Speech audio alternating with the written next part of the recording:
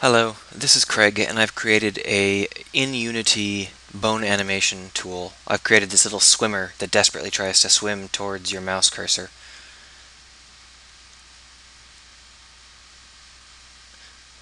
Now, originally I had wanted to make it using custom bone animations, because you can access the bones and you can move them around in Unity. So that was cool, but unfortunately it doesn't work right. And I think this is a version problem. I think Blender 2.6 broke it, because the IK tutorials don't work either. And they fail in the exact same way my stab at it failed.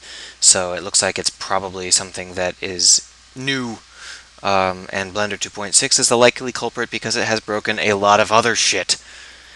So instead I had to attach joint objects to the various pieces of the armature. I do it automatically. The script I built just trawls through the model and hooks all of the armature components up in a jointed skeleton. And you have to tell it what the hands and feet and head are, but other than that, it takes a decent stab at making the joints work out. And as you can see, because I don't do any joint customizations aside from, I think I tweaked the shoulders, but other than that, since there's no joint customization, the character looks a little bit squishy.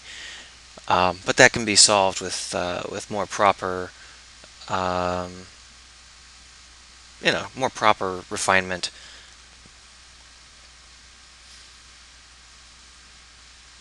But I thought you might get a kick out of seeing what an evening's work could do in terms of creating something that at least has an interesting look to it.